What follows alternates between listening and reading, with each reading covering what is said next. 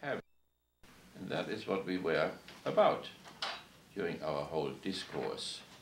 The structure of being and the structure of having. And we see it very nicely in chapter 4,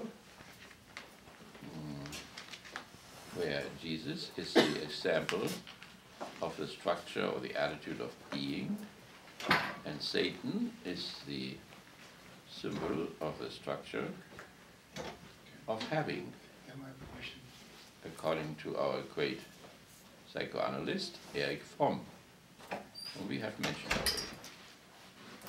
Okay, so we start out with the story of temptation. Then Jesus was led by the Spirit out into the wilderness. That is important. It's really the desert.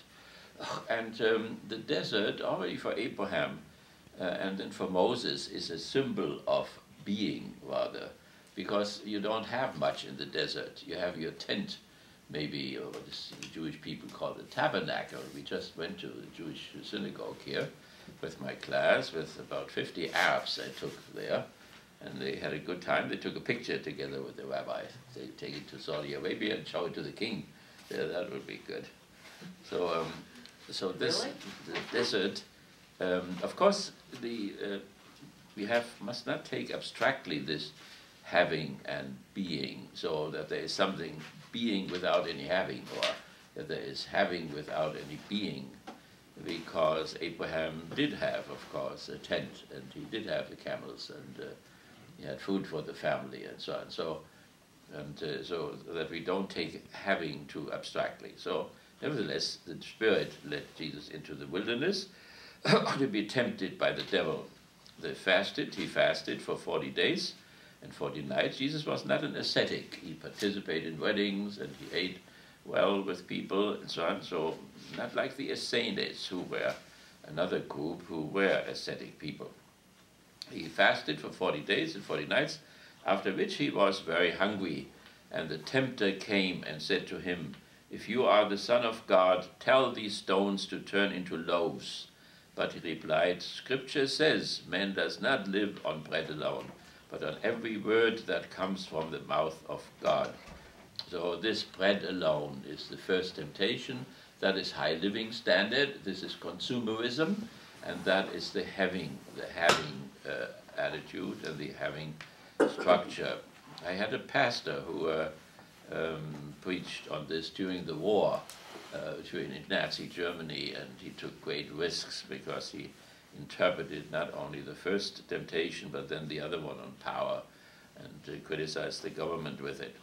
The devil then took him to the holy city, that's Jerusalem, and made him stand on the parapet of the temple. Now, that is the temple which was built after the exile, after Cyrus allowed the Jews to go back, and even gave them the architects. Cyrus was a great Zoroastrian, and he freed the slaves, and he reintroduced, after he conquered Babylon without any bloodshed, he opened up all the temples again of Marduk and so on, and so the temple of the Jews was rebuilt again. So that is the temple, and 40 years later the same temple will be destroyed by the Romans in the year 70, and then whatever was left of it in the year 134, which was the final blow. And the same temple, it was not to be destroyed, really. The Romans never destroyed any sanctuaries. They were very intelligent in that. They took some of the gods from Germania and Britannia and so on, they took with them and put them into the sanctuary in Rome, which is still there today. And there they gave sacrifices to them and put holy smoke up and honored them. And they had a religion of utility. That means one did good things to the gods so that they would protect the state. So the religion was in the service of the state. And that explains why the Jews and the Christians were then persecuted and tried by law in the courts, legitimately in Rome. Because if you did not sacrifice to the gods, then the gods would not protect Rome, and so you did something against Rome. That was high treason. So the atheism of the Jews and the Christian was connected with their with high treason, and that is why they were sentenced to death, completely legitimately in terms of Roman laws. The devil then took him to the holy city and made him stand on the parapet of the temple. So what really happened there in the year 70, the Roman army came through Lebanon because of rebellions in Palestine, insurrectionists like we had in Iraq and Afghanistan and so on. And by accident, one of the flamethrowers got stuck in the door, which was wooden, the temple door, and it started burning, and then the curtains started caught fire, and so the centurio, the leader of the army, himself took a bucket, and they tried to extinguish the fire. They didn't want it to burn, but it burned further and further, and they couldn't do it. So that was against Roman law, but it just happened. It was an accident.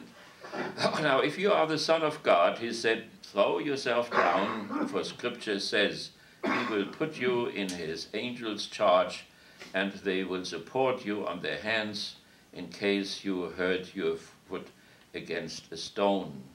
So that means the Satan can quote the Bible, and that happens very often that he quotes the Bible. It is Psalm 91 which he quotes. And the interesting thing is that the founder of the Frankfurt School, which we mentioned, Fromm and so on, he put on his gravestone, the gravestone of his parents, the first verse of the Psalm 91, and then on his own grave he put the second verse, in you, eternal one, alone I trust. And it's quite ironical that the devil can use this as well. So like the same things like also our friend, our mystical theologian, also was used by the Nazis, and he was used by the socialists. So the holiest things can be used by good and by bad people. And it is ambiguous. So nevertheless, Jesus then also quotes Scripture. Scripture also says you must not put the Lord your God to the test, and that is also a quotation of, where does it come from? Let's see, that is Deuteronomy 6:16. That's the last book of the Pentateuch, last book of the 5 books of Moses, which Moses did not write. Next, taking him to a very high mountain, the devil showed him all the kingdom of the world and their splendor. I will give you all these, he said, if you fall at my feet and worship me. Then Jesus replied, be off, Satan, for Scripture says you must worship the Lord your God and serve him alone. By the way, so the first temptation could be called the temptation of a high living standard. The second one is God alone. That means that you think of God, but you don't think of his laws which are at work in nature and in history. You want to have a direct relationship, and so what you then ask for are miracles, for instance, the suspension of the law of gravity. But the law of gravity, like the laws of which are in our marriage, which constitute our marriage, our civil society, not only man-made ones. So God is transcendent, but he is also present, and one cannot simply cut him off from all the what he is doing in nature and what he is doing in history as well. Next, taking him to a very high mountain, the devil showed him all the kingdoms and so on, and that is, of course, power alone. So the living standard, God alone, and power alone. Then the devil left him, and angels appeared and looked after him. So that is a wonderful exemplification of Jesus as the structure of being, and Satan, who represents, if it is now living standard or power or miracles or so, is the one who represents having. And this being thing is then carried on. Is also carried on then in the early community, and so which also emphasizes this having structure. So we can go, to the very beginning, we said already that, of course, Luke and Matthew are a little bit later, but they are bound to the source Q, which was another collection of sayings of Jesus and so on, and there is an earlier one and a later one. So we can go to the first layer and so on, so in terms of age, or when it was said. And so the Acts show then, long after Jesus was dead, had died, there the community went on with, and there the Acts numbered, here it is, the early Christian community, the community in Jerusalem, but in the meantime there were communities in Alexandria and everywhere else, already around the Mediterranean.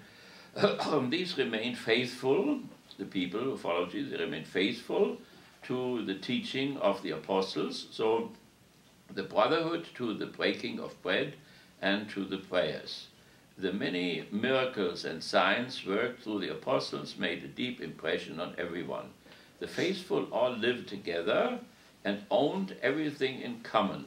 That is what we call communism. They sold their goods and possessions and shared out the proceeds among themselves according to what each one needed. That is the principle, from everybody according to his ability to everybody according to his need. And that is what President Obama quoted several times in terms of our tax laws. And then both parties during the presidential campaign used that word, not knowing A, that it comes from the Acts, and B, that it comes from Karl Marx, because he took it over and made it the basis of communism. They went as a body to the temple every day. That shows us it was before the year 70, because after the year 70 there was no temple anymore. So, and it also shows us that, that the Christians were a Jewish sect. And they remained part of Judaism until the year 100 or so, when in Jaffa, a rabbi, when Jerusalem was beleaguered, a rabbi made a deal with the Romans, and the Romans allowed him to go out to Jaffa and found a Jewish university. And from there, a wonderful tradition was then developed. But part of the Sanhedrin, the governmental body, was also set there. Now the Sadducee priesthood was annihilated, the Sadducees, but only the Pharisees survived, and the rabbi to whom we went there last week, that was is a Pharisee. All rabbis are Pharisees. Now Sadducees are left. So in the temple every day, but met in their houses for the breaking of bread. They shared their food gladly and generously. They praised God and were looked up by everyone. Day by day, the Lord added to their community those destined to be saved. So that is one report. And to make sure that the being character was carried on, which Jesus had founded and had lived, here's another report, 2 chapters later. The whole group of believers was united, heart and soul. No one claimed for his own use anything that he had, as everything they owned was held in common. That is communism, and that is carried on then in the orders, not only in the beggar orders, Dominicans and Franciscans and so on, but also the Benedictine order and all the many other orders, the Basileus order in the Orthodox Church as well. They all have the vow of poverty, and therefore all communistic communities. None of their members was ever, the apostles continued to testify to the resurrection of the Lord Jesus with great power, and they were all given great respect. So the resurrection, we know that the Jewish community does not believe in this. That means when there was a Messiah, and there were many Messiahs in Judaism, when he was killed, that was a sign that he was not the Messiah. And the rabbi called that a false alarm. So Jesus was a false alarm. The idea, that he was not really, he died but was resurrected, then continues. Otherwise, nobody would have followed him anymore. The idea that the Christian community lasted after the death of Jesus has something to do with his resurrection and with the ascension and with the Holy Spirit descending on the community and so on. So that is how, usually, because Sabbatai Sui was a Messiah too, and he converted to Islam. That was a horrible catastrophe. So 10,000s of Jews at that time, at the end of the Middle Ages, converted to Catholicism. But others continued to follow the apostate, an apostate Messiah, a Messiah who had given up faith. And the whole theory was developed then, particularly in Russia, among the Staretses, and what was this fellow, that Starets, who was close to the family of the Tsar there? Rasputin? Rasputin, yeah. Rasputin was one of them, and he taught that, namely, that in order to be saved, or the best way to get rid of sin was sinning. Sinning was the best way to get rid of sin. So the Staretses, like Rasputin there, he slept with all the girls in the farms where he walked by there, and then also slept with some women of the nobility, which had something to do why they were very beastly, killed him, butchered him. He just didn't want to die. Whatever they do, they poisoned him, then they shot him, and he still crawled around. So it was unbelievable tragedy. Threw him in the river too. They threw him in the river, yeah, everything. He was really sturdy. You have papers for us to please. Oh, yeah, all right. I'm sorry. Ah, yes, like of course. follow. Can you share one? Maybe you don't have to share one. Maybe I have two. Yeah, we need another one. You don't have to be communist. No, You can. no, the other. You can. No, the other paper last Everybody week I can have his private property. One of my friends wanted that one. Okay, yeah. very good. Well, I have another one here. You can give it to your friend. No, I have to give one to Father Ken there. That he learned something too in the whole process. Okay, so none of their members ever in want, so this is from everybody to everybody, as all those who owned land or houses would sell them and bring the money from them. So we have already money, of course. We have the Roman society had already a civil society between family and state, and they had exchange. It was a commodity society, but on a much lower level than we. So we are the most extreme, highest level, probably, of commodity exchange which one can ever reach. So, but it was already, money was there. So they sold their stuff and to present it to the apostles. It was then distributed to any members who might be in need. So that is always the principle, from everybody to everybody. Now, when something happens, of course, Father Ken would say, as all the established churches say, well, that was a very idealistic picture, of course, and, well, but it is there, idealism or not. But one sees that sometimes it didn't work out so well, and there's the story there of Ananias and Sapphira, and so we know the story. There was another man, however, called Ananias. He and his wife Sapphira agreed to sell a property, but with his wife's connivance, he kept back part of the proceeds. So the communism didn't work so well there, and brought the rest and presented it to the apostles. Ananias, Peter said, how can Satan have so possessed you? That means, how could you be such a having personality, such a having structure? How can Satan have so possessed you that you should lie to the Holy Spirit and keep back part of the money from the land, while you still own the land? Wasn't it yours to keep? So it was somewhat voluntary communism, right? So he was not forced to sell, but everything was voluntary.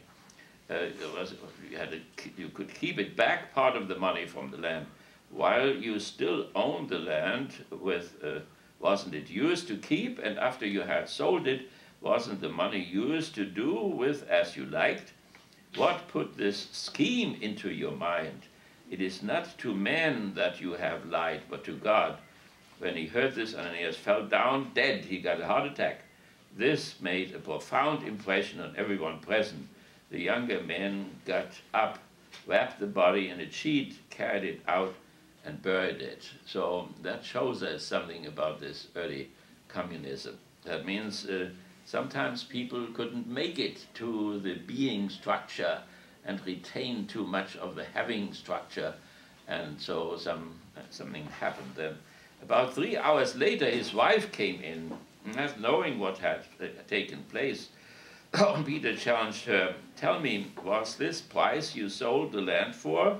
Was this the price?" "Yes," she said, "that was the price." Peter then said, "So you and your husband have agreed to put the Spirit of the Lord to the test. What made you do it?" "Well, the having structure. You hear those footsteps? They have just been to bury your husband. They will carry out you too." Instantly she dropped dead at his feet, and so she had another heart attack. When the young men came in, they found she was dead, and they carried her out and buried her by the side of her husband. This made a profound impression on the whole church and on all who heard it.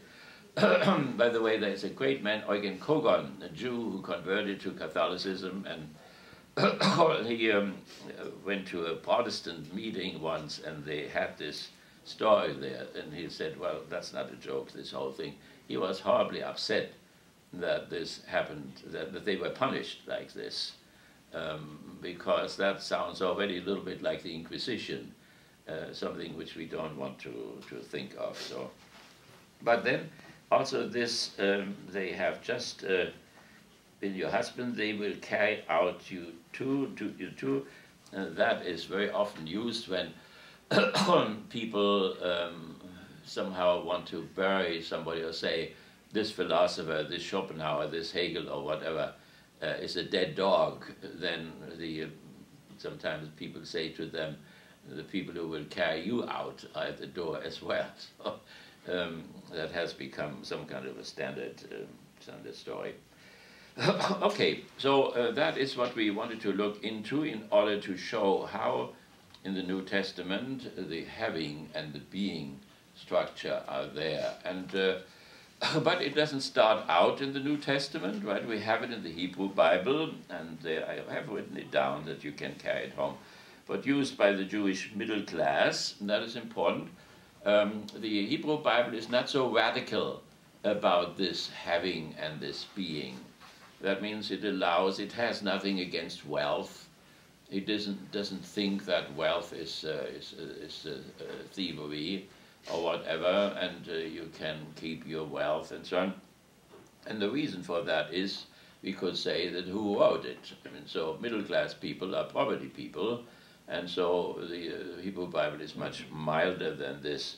Jewish middle class described, nevertheless, the being attitude of Abraham and Moses. So Abraham lived in Ur, and he was a rich man. The legend says that he made little gods, that he was in the god business. And then he got that calling, and he left everything. That is what the being person does. The being person leaves everything behind, but we know it's not everything. So he did take his family, and he took his camels and his tent and his food and so on, and went toward the Canaan, toward the Mediterranean. So that is one wonderful symbol. All the stories about Abraham, about he has the promise of new land and honey and milk and so on. So the first utopia. So he moves toward utopia, a utopia of being, but you have to leave behind the society of having and the psychological structure, the having structure, in order to reach being. That is wonderfully presented in Abraham. And then we have it also in Moses. Moses also leads the people from having into being, into the desert, and again the land where milk and honey are flowing, the utopia. But if one wants to come to this land of being, one has to leave behind what they had. Now, under Joseph, we know the story of Abraham, and so under Joseph, Joseph brought his father and his brothers to Egypt, and they were free for some time, but then the Pharaohs forgot about Joseph, and the Jewish people were, or the Hebrew people were enslaved. So when Moses came about by 1400 or so before Christ, he had been educated at the Pharaoh's court, and Moses is a Hebrew word, so Moses is a Hebrew name. It's not a Jewish name, and Freud has written about this a lot. So in the book Moses, there we can find the whole story about the name. Monotheism. Yeah, Moses and monotheism. So but then it had become their home. That's important now. And as slaves, they had houses and they had family and so on. And Moses leads them out of that what had become their home. It was about 400 years that they were there. So therefore the symbolism is here again. You have to leave all what you have. You have to leave it behind in order to reach being. So having has to be left behind in order to reach the mode of being. So, and of course Moses led them and they didn't like it. They rebelled against that. So it may not be easy to lead them. And we see that the struggle in the Congress where nothing moves because one wants to protect the rich and the other one wants to protect the entitlements. So it's a class struggle going on, and the class struggle is at a standstill. And it's fought by two bourgeois parties. That means two having parties. That's an interesting thing. But one of these having parties, the Roosevelt liberalism, want to give a little bit to, for instance, $1 more minimum wage and so on, to the 200 million, which is the working class, those who don't have anything. So it's really a struggle among the haves who struggle because some of the haves think they want to keep it all. The other one of the haves, the Democrats, think they want to share a little bit so that they don't shout down there. Otherwise they start screaming and maybe burn the city down. That's not so good. So they have to keep the 200 million quiet, not because they are real being people, but because they're smart and because they don't want to have any, that's the emphasis on the middle class, which means people who are between those who have and those who have nothing. It means to have a little bit, or have enough to think that they have something and belong to the have people, and therefore, in spite of the fact that they are workers, vote for the Republican Party. That is the trick. As long as that works, we will have some stability. But we want to relate this to where we are, right, at the moment here in our society.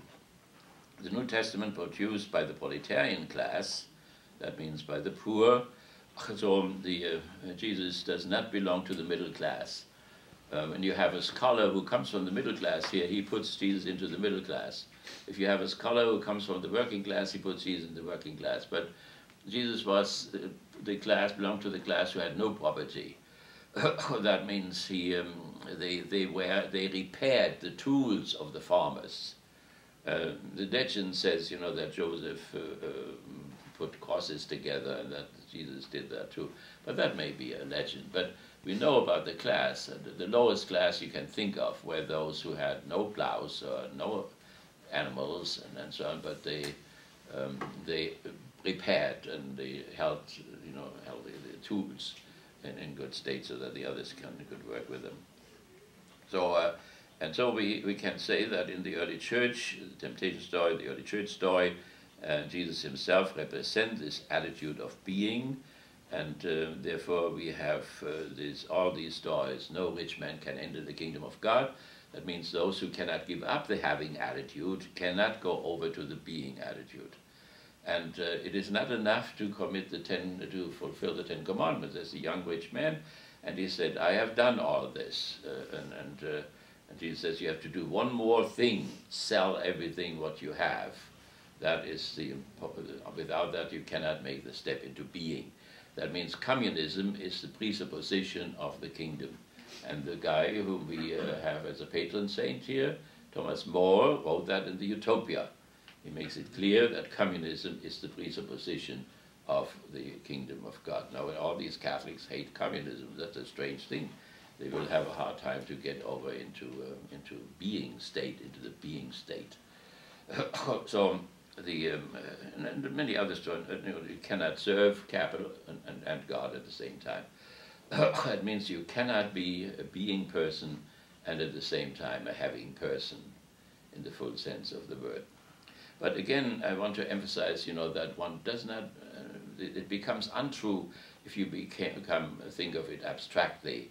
That means when you think there is a being person who has absolutely nothing, because he has to eat something, he has to clothing, etc. After Jesus, the most extreme saint, the greatest saint of the West is St. Francis, and we mentioned that already, who throws the clothes to his father, everything, and stands naked there. And the bishop puts his pluviale around him that he's a little bit protected on the marketplace. And we also had the story where he comes back from Spain and he finds out in Assisi that his friends moved into a new house, and he gives them order right away to leave the house. Even the sick people, sick brothers, had to leave the house. So radical is the New Testament. And the sociological explanation is that they come from the lowest stratum. And the Hebrew Bible comes from middle-class people, and they are not that radical about it. But radical or not, one has, and they're also having people, you know, if you know, having people, there's no upper class in Kalamazoo, but there is a little bit middle class, so Upjohns and Pfizer and so on would be middle class. And if you can, they are hard to see too, they have their own country club and so on. But one could not deny completely that they also have a sense for being in a certain sense. And they do not only give charity in order to image building and so on, they may also have a good feeling when they do that. For once they did something right and it unburdens their conscience, because they know very well that the having thing is the satanic one, and that one should go to being, and they do what they can in their circumstances. Jesus forbids people to pass judgment on others, what they really do, and how much they are being persons or are having persons. Okay, so that was an introduction for the day, and we always promised ourselves to have a time diagnosis, and there are things, of course, you know, the big robbery of precious stones there on the airport. I think it was in England, and so on. Perfect type of a thing. 12 minutes it took, so these are super having people. They are specialists in the having business. There's something going on like this all the time. So the Fromm, for instance, has no doubt that people after Jesus, and particularly in modern time, have chosen Satan and not Jesus. So a civil society, that's something very specific. So the private property came about, of course, with the villages already. So people had their fields, and that was their own. So 10,000 years ago, there was no private property before that. But 10,000 years ago, in the farms, so slowly that developed. And then it developed over into the cities, and with it came the just wars. War for your property. Most wars are thievery. Like Hitler's war against Russia was a thievery war, and the other one against the West was a revenge war. So it's revenge or thievery. So this civil society then grew up in all these cities which the prophets talk about, like Nineveh or Babylon or Sodom and Gomorrah and so on. They had a king and they had a priest, and they had families. But then there was already something between the families and the king and the priest in between. When you read Antigone, for instance, in the Greek stories, then you'll see she represented the family, and then there was the king who represented the state, and there's nothing in between yet. It's a conflict between the family and the king, because she had two brothers. One brother attacked the city, and one brother fought for the city. She wanted to bury both. That is what the netherworld, the gods of the family of the netherworld, commanded her. Both brothers were brothers, and they had to be buried. The king, the state, says the one who fought against the state has to be eaten by the birds. The one who fought for the state, he can get a state burial here and so on. And then because Antigone obeys the gods of the netherworld, of the family, she is then buried alive and gets a death penalty for it. So there we have this, you know, that this was not always there. But then as the civil society moves from the family, that means the family makes shoes and bread and so on. And then they produce more than the family needs. And slowly they have a bread factory, and they have a food family, or make blouse or whatever, clothing or whatever. That is how then industry develops. That's how a market develops, how money develops. And so civil society then gets bigger and bigger, and that is where greed is. Look tonight at the movie American Greed. They only show the less greedy ones. The real top greedy gangsters they don't even show. So, but you get a taste from the super greedy ones, so by the little greedy ones. So so the greed and the hanging on to property and making wars for property, for instance, to get rubber from Vietnam and to get coffee from El Salvador and get oil from Iraq and so on. That is when the killing took place, and all was in the name of God or democracy or whatever. So that is the satanic type of a thing, which from, and I think they're somewhat right. There's something with this having. If it gets exaggerated, becomes extreme, it leads to madness and Prozac. Everybody's on Prozac. And then, of course, it destroys the individual psyche. It destroys the environment, of course, more today because of the increase of mechanization, atomization, robotization, and so on. So more and more, nature is conquered and is made use of and is destroyed, and the having attitude toward nature destroys nature. The other one, the being attitude, would mean to talk with nature, to communicate, like Francis did. He preached to the birds, and he said, brother sun, or sister moon, and sister death even. He embraced death because it belongs to nature, and so on. So that is, so in St. Francis you have a being person, and in many of the saints. And on the other hand, you have this society, the civil society. It's not only ours, so it's not an American thing. It happened in England, and it happened in Germany, and so on. So it is an historical process in which this civil society comes up. Plato, saw the horror of this having society, and he wanted to repress it. And so he wrote this book there about the state, and finally also about the laws. And he thought for some time one could overcome that civil society, that having society, by having guardians, and one didn't need laws. And then he became more pessimistic when he got older, and he needed laws. And when you have laws, you need the police. Have you ever thought that really the highest level of civil society is the police? And what would happen if one night we would not police this society? What would happen to this? Because the basis of civil society is the need, and not only normal needs for food or whatever.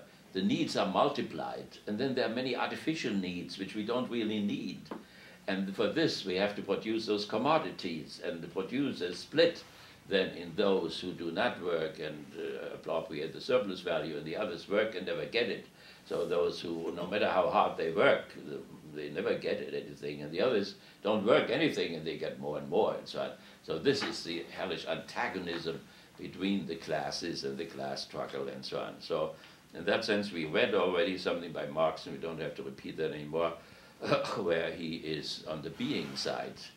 And what he criticized the bourgeoisie, why, he says to the bourgeoisie in London, why do you make a liar of him with every word you say? That means of this being person, Jesus, you damn it, having persons, and so on. And then he goes on, I quoted that in a book recently, the New Testament says this, what a being person is, and look what you do. You do the exact opposite what Paul said, the exact opposite what, and so on. And then the bourgeoisie does the satanic thing and says, this, Marx said, religion is opiate for the people, and so on. What he criticized was that these damned bourgeois have made religion into opiate.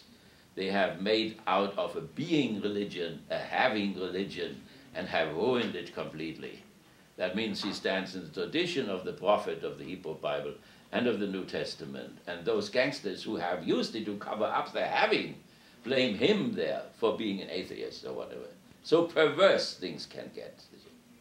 And then, pay Hitler and Mussolini and so on to put all these bad communists into the concentration camps, and even march with 3 million men into Russia and kill 27 million communists and so on. That is the horror of the First and particularly the Second World War of Hitler and so on. Does anybody say something about he killed 6 million Jews too? And that is a horrible thing. But let's add to it 27 million. And they were killed, the Jews were killed because they were responsible for equality. for redistribution of wealth. We are all equal before God and so on. No, says Hitler, Mussolini, and Franco, and Salazar. It must be like nature. In nature, there's the predator and the prey. And the predator is that having guy, and the prey is eaten up. And what Hitler then did there was, look, I didn't make this word.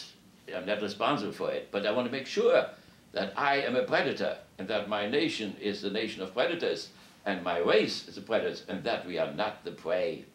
So I give you Germans the possibility to become predators, like the British who have India, like the Americans who have Central America and South America and the Philippines and so on, and like the French and the British who have all these colonies in Africa which are still blowing up.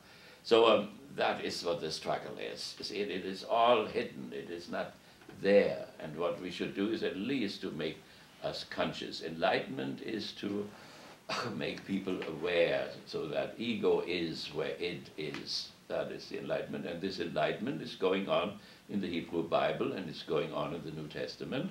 And the bourgeoisie promised this enlightenment, but then it was only enlightenment for the third estate, which is ruling now, but not an enlightenment for the clergy and for the nobility, which they guillotined, and not enlightenment for the slaves and for the working class, for the 200 million. They just get $1 more, $9 thing. The guy, the CEO up there has 3 million, and the guy down there, he just gets $1 more, so that he has $9. He can still not live really and get over the poverty line with $9, even if he works all day long, all night long. So that is, and all that what we want to do is to clarify this as much as possible. So, but I want to go back to this very shortly about what is going on, because on Thursday the Pope will resign, right? And it is a shocking event, and we read this article, and we don't want to go into it. But there are some things which have happened on top of this. 2 Italian newspapers have discovered that on the day on which the Pope announced his retirement, that a document of 200 pages or so was put before him about a homosexual group of priests in the Vatican who were blackmailed by male prostitutes in the city. And that this was so overwhelming for the old man that he said, I cannot go on anymore. And today another story came up. The Cardinal of London cannot go to the conclave, and Dustin told me he wants to resign. Even I didn't hear that, but because he and his clergy have some homosexual things going on and so on. So, which would just exaggerate this. So, but I think that this covers up what is really really happening, and it covers up because of something which can be called the Pope mythology, where one mythologizes the Pope. It is not really his own fault, so that one calls him already Holy Father, which the New Testament forbids. Don't call anybody Father. You have only one Father in heaven. And they go on, and John Paul II, he said to a journalist, well, we have done it so long, we can very well go on doing it, and so on. But it is not that the priest, that was the Enlightenment thing, or the priests commit these frauds and lie to the people and so on. But it is also that the people need fathers, and particularly as long as they are children, or like children, as long as they haven't gone through the Enlightenment, the bourgeois Enlightenment, or the Marxist Enlightenment, or the Freudian Enlightenment, and they are like children, and they want to trust the government and so on, and so they want to trust even more their church. It has also happened that in a certain sense the church moved into the place of the kingdom of God. The church is not the kingdom of God. Theoretically that was always clear, but practically the church did, for masses of people, move into that place. The church cannot be the kingdom of God. In the kingdom of God, people will not die any longer. Well, they do die in the church. And all the tears will be wiped off their faces and so on. Well, the church cannot wipe off all the tears, and the tears are always coming again, and so because of the suffering. So all this works together so that the Pope, who may be a very honest and simple man, is nevertheless mythologized. And the bishop down there, then he of course has to carry that mythologization. So he talked about the great wisdom of the Pope and the great humility of the Pope, and then blamed the loss of God of the modern world, which came a little bit closer to the truth. That means it was not only that the old man, it may not all be having and satanic, but there may also be being going on and good things going on. And so in a certain sense, like all fundamentalists, not that he was a fundamentalist, but a little similar to it, get into this hypocrisy that they, on one side, condemn modernity, and then they drive a car, and they have electric light, and they have heating systems. It's all modern. It's all modern. That's what modern people did. And so, on one side, to live for modernity, and on the other side, to condemn it, is a strange type of a thing. So. And it's not that he did not try. So he went to Berlin and he was on the Green Party side, and he wanted to have the environment taken care of and so on. He quoted, two people from the Frankfurt School, Horkheimer and Adorno, in one of his letters, encyclical letters, which popes never do.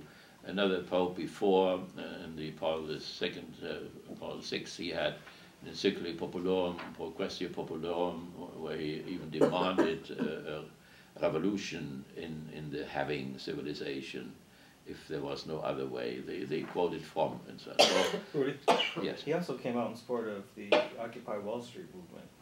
Okay, very good. Yes. That would be another example, right? So, John Paul II, on one side, he allowed himself to be made a figure in the counter-revolution, and the neoliberal counter-revolution, the third one, which was successful, which was victorious, and he funneled money into the Solidarity Union, and he helped the falling down of the communist government. But then he also, on the other hand, was critical of capitalism. The corporations went into Poland and everywhere and robbed everything and so on. So the Catholicism, the system is called solidarism, and it is opposed to socialism, and it's opposed to liberalism as well.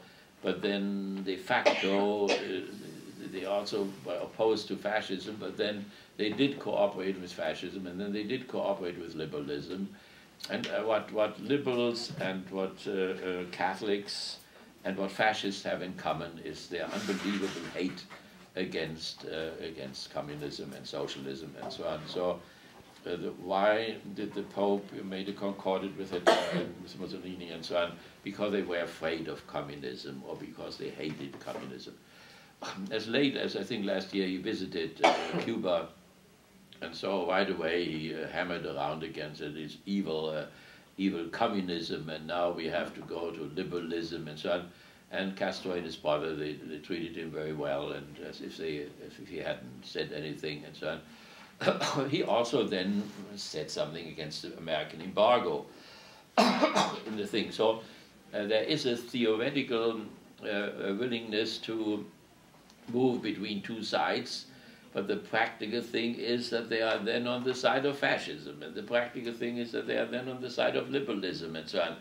That means they never get that balance, which theoretically they have in their head. So, nevertheless, the catastrophe which has happened, and I think it is a catastrophe which has happened, is that scholasticism collapsed, and there was a vacuum. History does not allow for vacuums. The church, particularly the German clergy, tried to fill the vacuum by putting a patristic guy into it, and that has collapsed now too. That means he moved into aporia. That means aporia means dead-end street. He moved to dead-end street. It's not that the donkey couldn't carry the burden anymore. The burden was overwhelming because the paradigm in which he wanted to deal with modernity and the antagonism between the religious and the secular was not adequate any longer. So now that leaves us now in that, is there a solution? Is there another paradigm available which the church could move to now? And that makes it a little bit difficult. To think ahead is always more difficult. So there was a great Protestant thinker, Karl Barth. He said that the great philosopher, greatest one of the bourgeoisie, Hegel, that he should have become the Thomas of Aquinas, or should become the Thomas of Aquinas of the Protestants. And I would almost have always added to it, he should also have become the new Thomas of Aquinas of the Catholics. There you have a modern thinker who is at the same time a Christian, and who has developed out of Christianity a new logic, a post-Aristotelian logic. Remember, Aristotelianism didn't work there with the scholastics, and also Platonism didn't work with the patristic, with the church fathers anymore. So then there is a philosophy in which Plato and Aristotle are superseded, in which the scholastics are superseded. That means, superseded means negated, but the best in them is also preserved. It has become, therefore, and also the Eastern thinkers, Taoism and so on, have been included, and Islam has been included in this philosophy as well. He has written a whole philosophy of religion, a whole philosophy of law, a whole philosophy of nature, and so on. So that was the most overwhelming thing which the West has produced in modern time. And therefore there is a dialectical paradigm available which the Church could accept. Karl Rahner, the great Catholic theologian, would not be thinkable without Hegel. Hans Küng would not be thinkable without Hegel. Even the Metz, the father of the liberation theologians who combined Marx and Kierkegaard, Marx and Kierkegaard both would not be there without Hegel. And so Metz would not be without Hegel. So that is what is available, that is what is providential. And it is not hanging in the air, because there are already all these Protestant and Catholic outstanding thinkers. I brought both of them here. I told you I brought Küng here, I brought Metz here. We did what we could to bring it here into the desert, you know. So and other places as well, Canada and so on. So, but that is what one could work on. So it is not entirely desperate. Can the Church be rescued? Yes, the Church can be rescued, but we do have to move. We cannot move back to scholasticism. We cannot move back to patristic. We have to take a modern thinker, as Thomas did when he took Averroes and so on. If Thomas could take the Muslim Averroes, then we could at least take a Christian thinker who is on the top. Nobody who, even those who hate Hegel for certain reasons and so on, nobody denies the greatness of his thought or whatever, even if they fight him. So that would be, and of course the Frankfurt School and Fromm and these people are not thinkable without Hegel. That is the suggestion. So we should always end as all the Psalms end. They may start very pessimistically, but they end with hope, and there is this hope. Now, if this hope can be fulfilled, that depends, you know, if there are more people who will follow a Karl Rahner or Metz or Küng or whatever, or if they have suffered so much that nobody will follow them, but they all have students. And 144 of these students presented to the Pope reform recommendations, and he had a secret meeting with him, but he did not okay it. He rejected everything, and in order to get down to little things, you know, there are little things in things of a paradigm change. They are smaller things, you know, they are not getting to the substance really, they are much bigger things. But for instance, what the Reform decree said was they wanted to have married and unmarried priests, both of them, and it was voluntary and so on. So that would be a thing. The Church can do that. It's a church law. It's not based in the New Testament whatsoever. So therefore, no problem. As far as women ordination, there's nothing in the New Testament in what would be against women ordination and so on. There were women around Jesus, and some played an important role in his life and so on. So, as a matter of fact, if you compare him with other founders of religion and so on, he was tremendously open toward women and tremendously compassionate and not afraid of them, because for holy people, women sometimes become the representation of nature, and they appear as the temptresses and so on. So nothing of this all in his talk. The people were, when Jesus talked with the Samaritan woman, they were not only amazed, that he was talking with a Samaritan, they were amazed that he talked with a woman as well. So he broke through all these culture barriers and so on. In-group, out-group, gender in-group, out-group, racial in-group, out-group, and so on. That is what a being person does. He breaks out through this. It doesn't mean anything for him.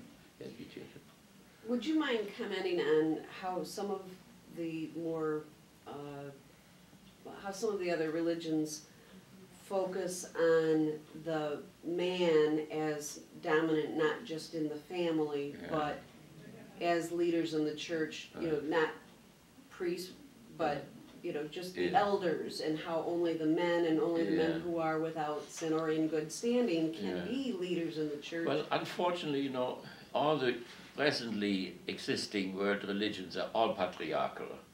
So in all of them, the God has some male aspects to him. And also there is, if it's the priests or if it is the Sufis or if the Kabbalists or even the mystics and so on, there's a male dominance, So therefore, you could say in a certain sense it was even worse in Protestantism. In Catholicism it was a male priesthood, but they had married. So there was a woman which sometimes was elevated into a goddess in South America, but that was not done by the church, but she played an important role. So there was and there were women, in the history of the church, Hildegard of Bingen, for instance, and others who did stand up, but the only way how a woman could have an emancipated position was in the monastery, So therefore there were some nuns, and even today, even with this little article downtown, it was the nuns here who were most excited about it. So the nuns were very often more progressive than the male partners and so on. But it is something which all these religions, Buddhism and Hinduism and so on, have in common. So they all came about after the matriarchal period was over and the patriarchy was established. And so since the Roman Catholic Church has that Roman element, the Athens element, and the Jerusalem element, in all three elements, it's all three of them are patriarchal. Mm-hmm. And one would have to, even when we say we take that Hegel paradigm, Hegel was also a man and thought in terms of male thinking. And so it is only today that you have, in April there will be an article will come out of Dustin and myself and Mike Ott inside in the Harvard journal there, and there are 2 or 3 women in there, theologians who are feminists and are also religious people. Schüssler is one of them, and another one from Canada, from Toronto, and also the one from Toronto. She fought in the Toronto University. Her skirts were a little bit short, and the Anglican priests, wanted to throw her out for this, and she fought that through, and she won. She won the whole thing, and so there are women who have a Hegelian background who can think dialectically, and they have already gained ground and so on. So, so this is how the struggle will have to be carried on. But we cannot go back to a matriarchal situation. When you read the myth, and the myth reflects what has happened in society. So when you read Homer, you will see there's a Trojan War. Agamemnon goes there, he doesn't have any wind. What does he do? He sacrifices his daughter in order to get wind. Only in the patriarchal system you do this. So he is 10 years in Troy. During this time, his wife, Clytemnestra at home, she established a matriarchal thing again. So after Greece was already patriarchal, suddenly it goes back to a matriarchal thing, which means men become then, little lovers and so on, but the woman, the children don't have the name of the father, they have the name of the mother or the mother's brother or so. So all our children have the father's name and so on. So with my daughters, I always thought, why shouldn't they keep their name? Why do women have to give up their name and so on? See, it's all these little things. You can see how patriarchal we are. We have just a struggle on campus because women are not paid the same way like we are and so on. So, but so when you see then the woman, you know, kills Agamemnon. He comes back here on the red carpet. That's where we get the red carpet from. He leads him on the red carpet to the bathtub and then slaughters him with her little lover. And then comes Orestes, comes home, and with Electra, his sister. That's where the Electra complex comes from, and where the Oedipus complex comes from. So and then the brother and sister together, they slaughter the mother. And then the Erinyes, the revenge spirit, female spirits now, are after Orestes. And he flees through this whole Greece and so on, until he comes to Athens. And then in Athens, Athena makes peace between the genders. And the Erinyes, the revenge spirit, turn into Eumenides, into good spirits. And peace is made. But here, peace is made. That is the damned peace which you have now. The peace which they make is made by Athena, who jumped out of the head of Zeus, a man, as Eve came out of the side of Eve. These are male stories, through and through, see. It's not only God the Father, there's a male there, and so on. So it goes through the whole religious language. And I taught the sisters of there in Marinol many summers and so on. And so some of them were very far ahead in their struggle and changed the language and so on. They even celebrated the Mass, you know, which Rome calls a Missa Sicca, a tri-Mass, which had no validity, but they celebrated it anyway, and so on. And for them it had validity. So that, you know, these may be rebellious, and some of these things may not be very well thought through, but we have to learn to think it through. And the way is not going back to Agamemnon or going back to his wife who killed him or so, or to go back to Athena or to Eve or so. The question is if one can resolve the battle of the sexes. Look, we have a trial going on where a woman killed her lover, you know. Then we have a trial going on in Africa where a man killed his lover and so on. So there is murdering going on, you know, all the time. That's the battle of the sexes, 6,000 or 7,000 years old. And it can only be resolved forward in terms of a partnership of the two sides. If we would go back to any kind of matriarchal thing, when I taught at General Motors here, the men there, the workers wrote papers, and I taught them, and they would tell the story, and I said, you know, I came home one day and my wife said, I want to be emancipated. I told her, who emancipates me? And so what happens is that the men, you know, don't take this, and quietly they disappear and go to California and get a more domestic type of an Asian woman or something like that, or also from the Ukraine or something like that. So it cannot be done. There are at least 2 million women in this country with a child or so, and then have to go to university and get a job and so on, and have to struggle with one-parent families and so on. And it's a very silent type of a war. So it doesn't go that way, right? So and these things have to be thought through. You know, they are very complicated, and one has to look at the history, how it happened, and how we can get out. We cannot go on with this patriarchal stuff. We cannot go back to the matriarchal stuff because the male population will torpedo it on all levels of consciousness and so on. So therefore, we have to go forward in something which is called X, which has never existed before. See, but we have to in a marriage we also have that in our families. There, the families all emphasize solidarity. The family was dominant. The individual had to obey the family. You had to ask, you know, your parents, and you had to ask for a hand and so on.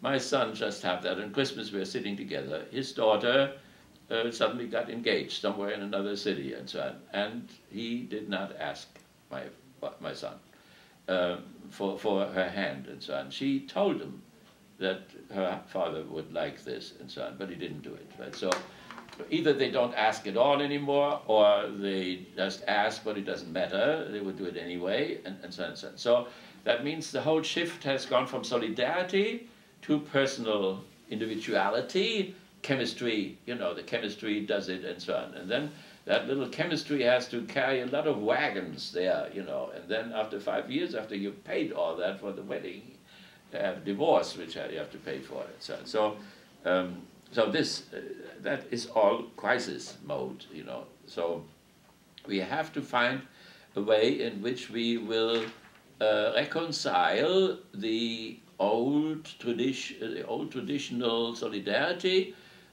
with the modern autonomy. How one does that, it hasn't happened, right?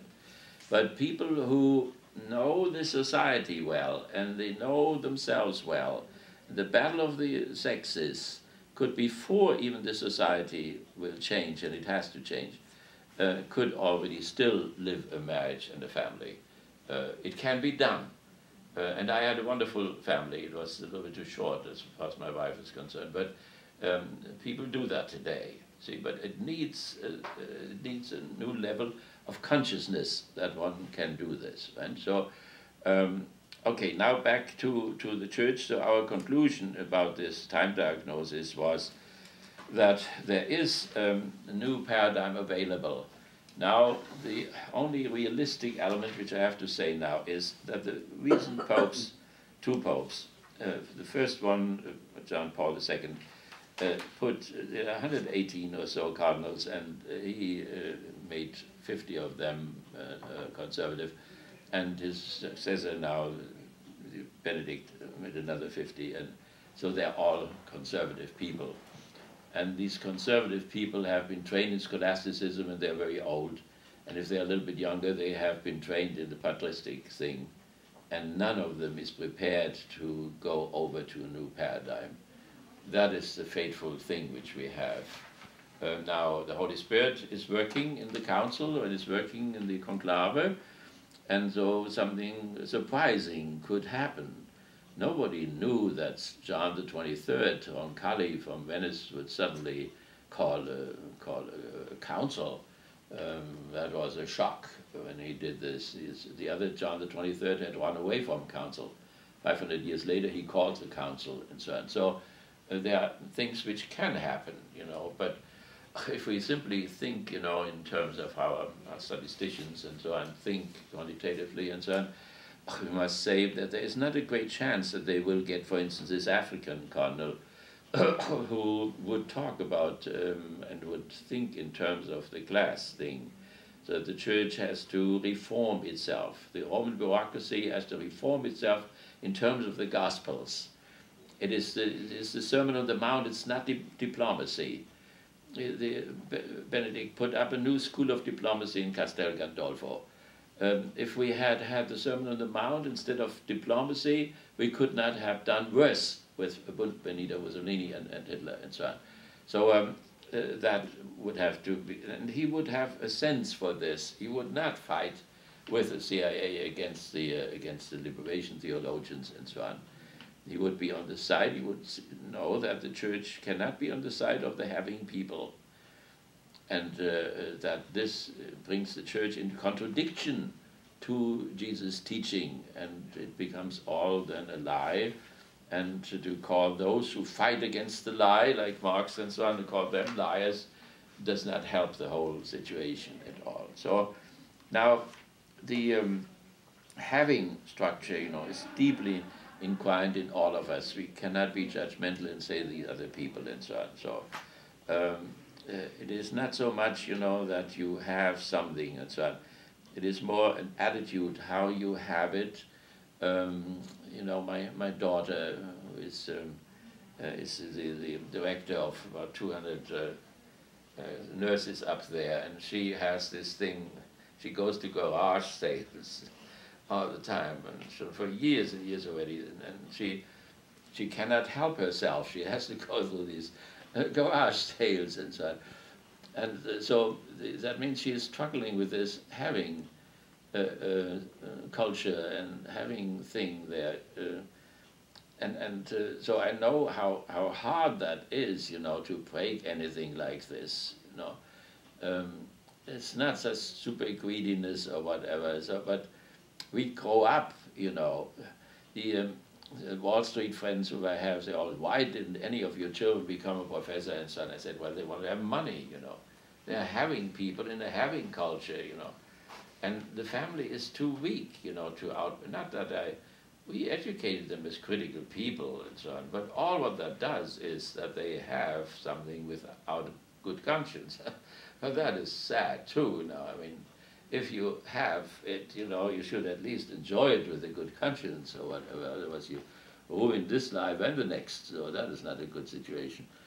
So, nevertheless, we have to see that this, I mean, Fromm was a psychoanalyst for 28 years, and he saw all these sick people in New York, and there's almost anybody who is still healthy left there in New York. So, and he worked hard, but it is difficult in terms of one's own personality, and it is even more difficult when you have civil society, as we call that.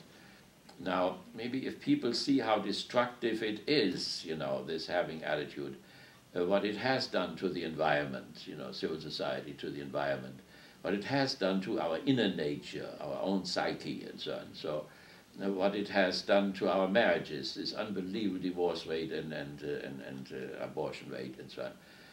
What it does to itself in terms of the crisis of finance capitalism, which we just had in 2008 and so on. And on Friday they may make another mistake there in terms of austerity system, then we would look like Greece, you know. And in Italy they have just had an election and they rejected the austerity program which a businessman president had imposed on the country, and they just threw him out. So there will be, if that goes through on Friday and they cannot settle it, it will be a serious thing. That means the economy, because of 2008, is too weak still. The unemployment rate is 8%, and with the blacks 8, 9, 10, whatever percent, some states more than others, and so on. That's too high. According to neoliberalism, it should be down to 5%, and even according to normal people, even that is too high. But 8% is too high for everybody, and so this austerity program, which it will be, nobody thought that this could be into action. They made that up, that austerity thing there, in order to shock people and therefore to change. But now they enact it, or it remains enacted, or whatever. So that is a moment of crisis. So nevertheless, let's close up with this time diagnosis, you know, in terms of the church. And so what we say is, we hope, and this hope is not entirely unrealistic, that the church will not fall back to the old paradigms, but will go to a third one in terms of the greatest thinker of modernity, and will develop him further. You could say, you know, what my friend Metz always says, you know, we combine Marx and Kierkegaard and something like that. But they were all Hegelians, so even when they fought against Hegel, they were still Hegelians, and something like that in this direction, because it's a new type of thinking. It's not A is A and B is B, but it's A is also B and C and so on. So it's a little bit more complicated, that all things are identical, but they are also non-identical. How often do we see somebody who says, I did this, I didn't know who I was anymore, and I lost myself or whatever, and so on. These trials which you can see every day, where there's a nice little person sitting there and she did a horrible thing, you know. So we are all split in ourselves, you know. We're identical, but we are non-identical as well. And so this is true for everything. And when you look dialectically at the church is a holy place, but there are also satanic things happening in the church and so on. And both of it is true, you know. So when we say, you know, there's conflict in the church, then some people think you're not a good church person and so on. But the church was always had identity, but it was also always split in itself. As we saw, these people didn't want to give all their property and so on. So it's split from the very beginning. That is what dialectical thinking means, and that makes what history moves and so on. That's a new way of thinking. And we rejected Hegel in this country. We have a huge Hegel society here in this country, but in general, we rejected him because we thought this dialectical thinking would destabilize the consciousness, and the economy was already destabilized in 29, 39, and so we didn't want to do that, so we rejected it. But I told you already, the price which we paid internally, and particularly externally, the loss of the war in Vietnam and the loss against the Ba'ath Party in Iraq and in Afghanistan and so on, Pakistan, has something to do that our opponents think dialectically, and our generals cannot do this. When they fought against the Nazis, they were too positivists on both sides, and then the bigger material will make it. But if you have a positivist on one side, like Westmoreland and General Giap on the other side, even the guy, when he has less weapons and airplanes, he had no airplanes whatsoever, and no fleet whatsoever. The Gulf of Tonkin thing was an attack by a fleet which didn't even exist. Johnson made it up. So then he can still win. He can still win. I was in the Ukraine there, and accidentally I looked at the maneuvers which Hitler did when he was on Stalingrad and so on. The man was crazy. He moved his units back and forth. And why did he do that? Because he had a dialectician as an opponent, and he tried to react to him.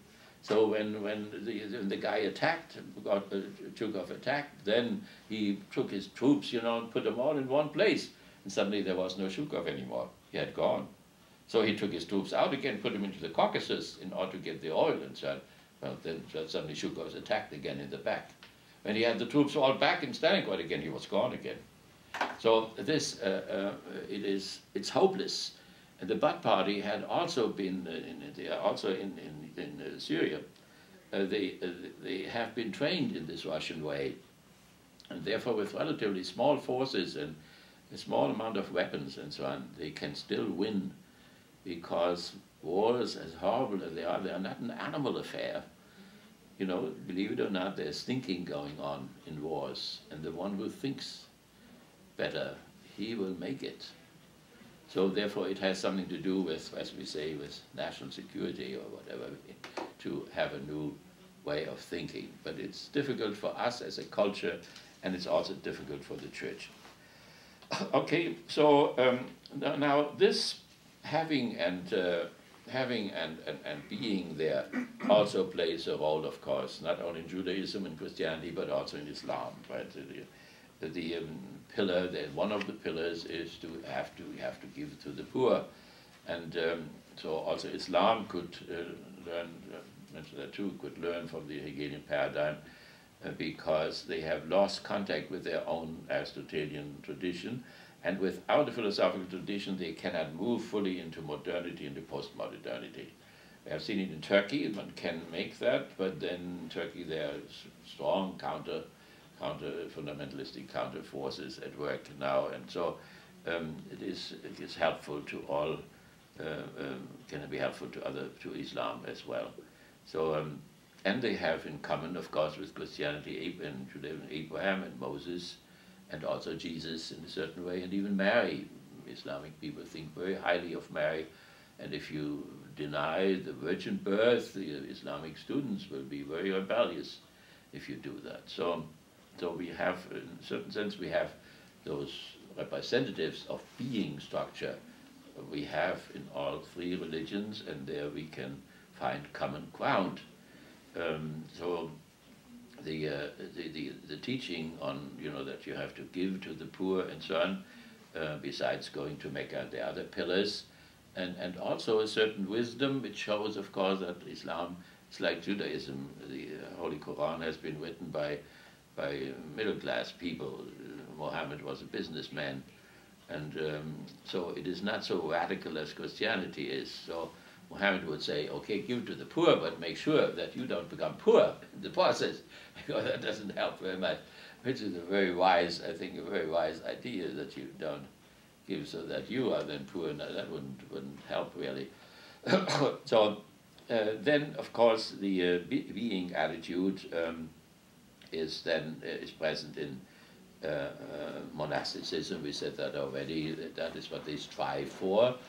But the monasteries had problems, when you have these being people, they can become very rich somehow, strangely enough. If you have 100 people living in communism, they make a prosperous thing. It happened in the kibbutzim too. And then when they get rich, then they get rotten. And so you have reforms, all these reform movements, you know, to get back to the rule and to get to the being thing again, because the having is growing and ruins the whole monastic way of living and so on. So it happened, Dustin just talked about these monasteries in Bavaria make beer, and they drank too much of that beer and so on, which then ruined the whole order, and then they need a reformer. Okay, so let me just, yeah. So we have a few minutes there. I just wanted to at least to give you some words of Eckhart now. The Pope has not taken back, neither as Inquisitor, he has not rescinded, also as Pope, the condemnation of Eckhart, which is a very sad story. Eckhart meant much for Hegel, for his dialectical method and so on, so there we have a problem there, and unfortunately it did not happen. But let me just talk this Eckhart talk a little bit. The most influential, and we said, you know, for 700 years he has influenced the most advanced spirits, Jews, Muslims, Christians, and so on, modern people. And there is a sermon here by him which is called How a Radical Letting Go Becomes a True Letting Be. So that is our theme. That is what we wanted to talk about. And it starts from the how happy are the poor in spirit, theirs is the kingdom of heaven. And there is the external poverty, of course, that you don't have money and so on. Luke has that. Luke means the external poverty, but Matthew means the internal poverty. Blessed are the poor in spirit, because theirs will be the kingdom of heaven. And so the Eckhart then, and let me just read that a little bit, what it sounds like. Thus we say that a person must be so poor that he or she is no place and has no place wherein God could act.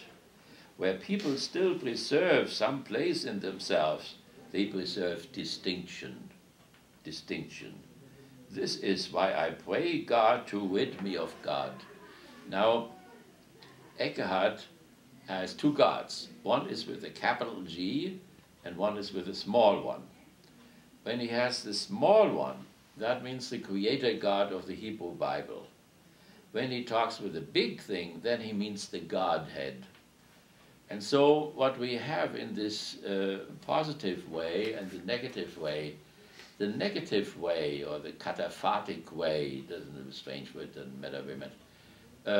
This way is that he wants to get behind all distinctions. Not only class distinction, like a class society or whatever, but even the Trinity. That means he wants to go behind the Trinity, because the Trinity means distinction. There's the Father, the Son, and the Spirit. So he moves even behind that Trinitarian distinction to the Godhead, absolute oneness. In this oneness there are no distinctions between created or uncreated and so on. So that is what the text is about here. For my essential being is above God, insofar, that's with a little g, insofar as we consider God as the origin of creatures. So it is it's the creator God of Genesis chapter 1 and 2. Indeed, in God's own being, where God is raised above all being and all distinctions, there I was myself. There I willed myself, and I knew myself to create this person that I am. Therefore I am cause of myself according to my being, which is eternal, but not according to my becoming, which is temporal. Therefore also I am unborn, and following the way of my unborn being, I can never die. Following the way of my unborn being, I have always been, because there's no distinction. I am now, and shall remain eternally. What I am by my temporal birth is destined to die and be annihilated, for it is mortal. Therefore, I must with time pass away. In my eternal birth, all things were born, and I was cause of myself and of all things. If I had willed it, neither I nor any things would have come to be. And if I myself were not, God would not be either. That God is God, of this I am the cause. If I were not, God would not be God. So these are very outrageous things at the time, and they are now. And he called that discoveries, and these discoveries were the reason why the Inquisition condemned him. That means this is what is called, we can do that very shortly, what is called panentheism, all in one, panentheism, all in one. And what the Inquisition understood was pantheism, God is all. That means God is nature, like Spinoza and so on. And that can be also called materialism, or it can be called atheism, and the Inquisition rejected that. But it was rejected, against Spinoza and everybody else. Also by the Jewish community, they excommunicated Spinoza and so on. So, but this is the misunderstanding which in the meantime should have been settled. Now, as far as this oneness of God there, what does Eckhart say? The Divine One is a negation of negations. There you see the dialectics which Hegel inherited from him and so on. The Divine One is a negation of negations and a desire of desires. What does one mean? Something to which nothing is to be added. There is something in Mohammed where Mohammed is afraid that something may be added to the one. And the criticism of the Christology is that we, the Christians, added something to God, namely Christ, and that we overdid it, and polytheism is the real charge then. Something to which nothing is to be added. The soul takes hold of the Godhead, that is this unity which is behind the distinction of the Trinity, where it is pure, where there is nothing beside it, nothing else to consider. The one is a negation of negations. Every creature contains a negation. One denies that it is the other. I am not this guy. I am an American. I am not a Russian, and so on. An angel denies that it is any other creature, but God contains the denial of denials. He is that one who denies of every other that it is anything except himself. So we have that same thinking also when when Horkheimer and Fromm, Fromm talks about an X experience. The others talk about the longing for the totally other, or the longing for the truth. And what is the truth? The truth is the negation of the negativity of all the perils of human nature, that we are abandoned, that we are lonely, that we are alienated, that we are surrounded by horrible injustices, drones killing people continually, and so on. So that means the truth is the negation of this negativity. That is thinking of the mystics. Then, how should we then behave in terms of loving this God? And so Eckhart says, and I quote him again, "How then shall I love him, this God, this absolute oneness beyond all distinctions, even the Trinitarian distinctions? You are to love God aspiritually. That is, your soul shall be aspiritual, devoid of ghost-likeness. For as long as the soul is ghost-like, it is a mental image, and being image-like, it will lack both unity and the power to unite. Thus, it could not love God rightly." So love is the power to unite what is opposite. So it negates the negation of contradiction. Thus, it could not love God rightly, for true love is union. Your soul ought to be deghosted, void of ghosts, and be kept so. For if you love God as a God with a small g, a ghost, a person, or if he were something with a form, you must get rid of all of that. God is formless. God is not a thing. The soul is not a thing. How then shall I love him? Love him as he is a not God. a not ghost, apersonal, formless. Love him as he is, the one, pure, sheer, and limpid, in whom there is no duality, for we are to sink eternally from negation to negation into the one. So this is real theology, right? When somebody says, you know, theology, don't take it serious, now students laugh about it and so on, they don't know what they're talking about. There are residuals of that in Karl Rahner or in the Protestant counterparts and so on. But they have forgotten, you know, this is what, like Benjamin said, theology has become small and ugly, the hunchback, you know, and which cannot let itself be seen in public any longer, and so on. So, but this is high-level type of theology, and you see it's not very, very easy.